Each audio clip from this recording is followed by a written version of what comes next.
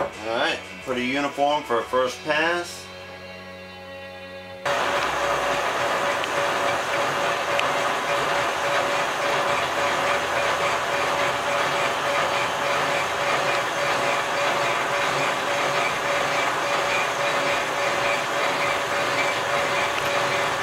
Alright, I changed out bars because we started picking up the harmonics there from the continuous cut around. We do have a full cut pattern now.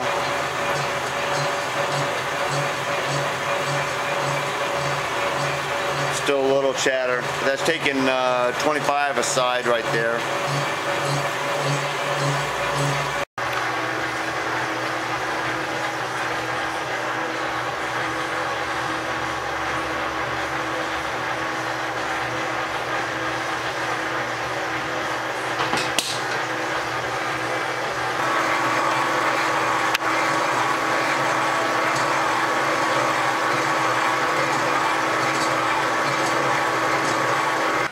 Alright, this is what you really want to see when you get down close, and 395 to 395, and we're going to 2441. About 25 thousandths more to go per side. That's the shape of my hole right now. I'm a happy camper. This is what it looks like on the inside. Of course, I can't roll it all the way around. Couple little tiny holidays right in there. We got to kiss this flat on this face here, and we got to take off the height over here. We're going to take one more skim on the bore, and then we're going to work both ends. Then we're going to come back and we'll do the finished size after we're all square on both faces. Alright, we got a tool bit set up in here, and we got it angled into there so we can come in, touch, and then we're going to take a straight out cut. All we want to do is make sure we have a straight landing that kisses the majority of the face there, and then we'll hand grind into that flat just so that we have a square on the edge of the bore here to resemble original face. It was just a cast face, but you know, we want to make sure that he has the maximum room in there. We know it was rubbing when the thing was malfunctioning, and we want it not to rub now. Okay,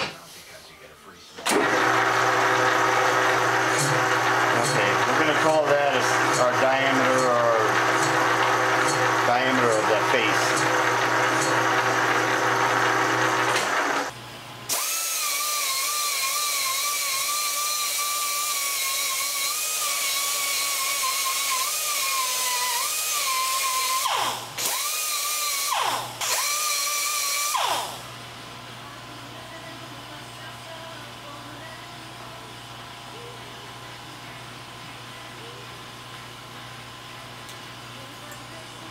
Pretty close. There's a look at the inside. I'm barely skimming all the way. It's starting to hit just a little cast right in that area. So that's ground zero, I call it. This will be all rotary bird off in here. Now let's take care of the outside. This will all be just kind of like blended in with the sanding. It'll look better than the cast finish.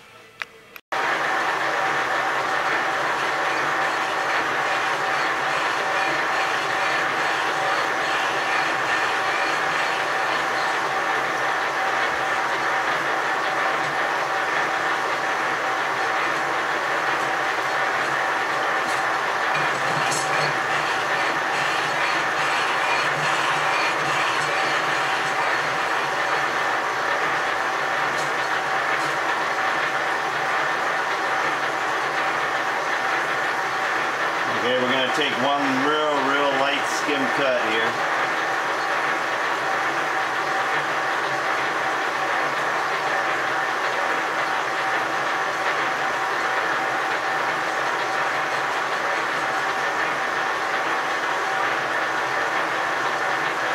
And put in 2/1000. This surface right here is where the bearing cap goes, and it should be set with shim stock.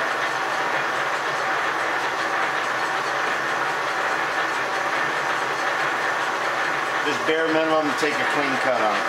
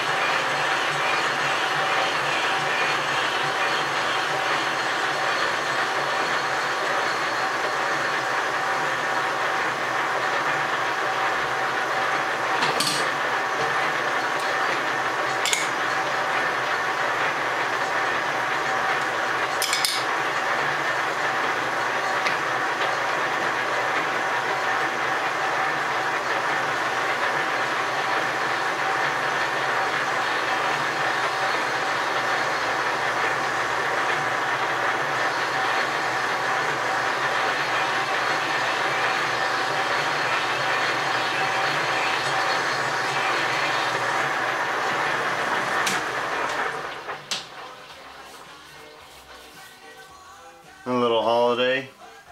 You know, that looks good. Alright, let's go for our finished bore now.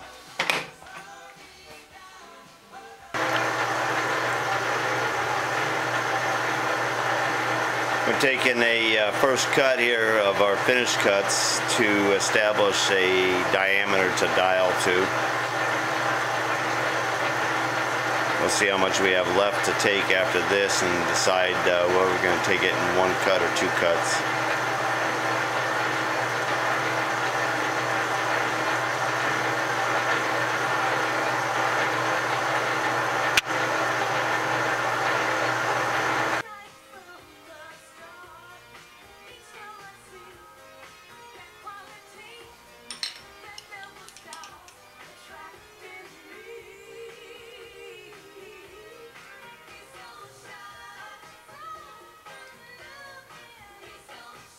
.432. We got about 9 to go.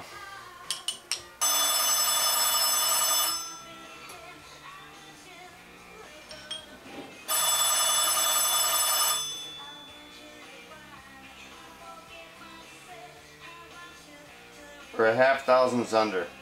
It's a good place to be. I'm gonna hit it with some paper, and I'm gonna break that chamfer right there, and then hit it with some paper, and be good to go.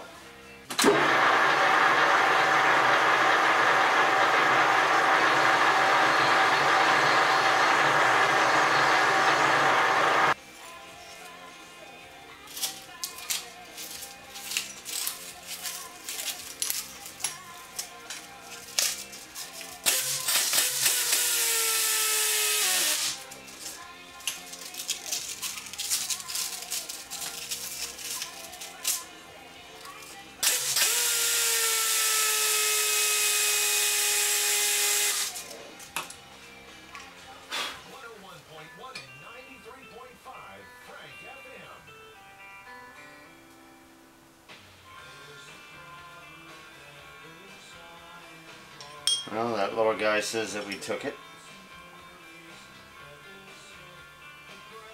Right there, within a couple tenths. Alright, we're just clearing out this side of the brass built up into the tapped holes and running a tap through. This is the last one.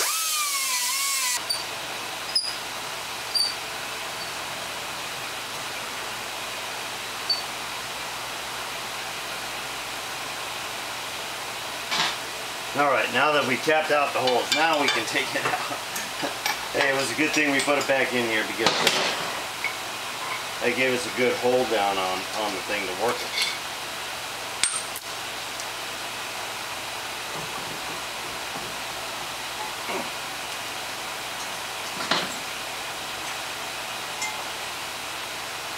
A little sanding, good as gold. Well, we're all wrapped up on this job here, and I sanded off the inside in here, kind of dressed that off. All the sharp edges are gone. Holes are tapped out. You saw that in the lathe there. And I'm happy with the press fit. this is egg shaped, so, but I've had it hammered halfway in and tapped it out, and it's a good fit. Now if you were really scoped in on the brass buildup and the shot from the face there, and you see that you basically got about 70 thousandths here, here, and here, and you've got very little up here. It's because of the mass of this item wrapped on 3 sides and very thin right here. The amount of buildup, in fact that brass actually comes all the way to here and then angles down to here, so there's very little here. That amount of braze draws just like weld does, shrink this side right here and brought that cast into there, okay? And I've verified dimensions, hole to center and everything else. The hole is within 5 thousandths of this bolt pattern here.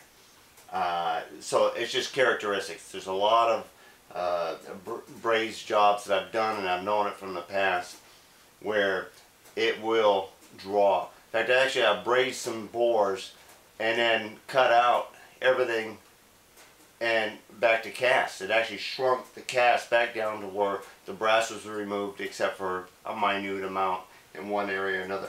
That's why I like to take a little bit more than you think you should take to start with. Well, this is a fun job. It did take most of the day as far as when we started and when we were done. We had some free time while it was cooling down, when we had it blanketed and stuff like that.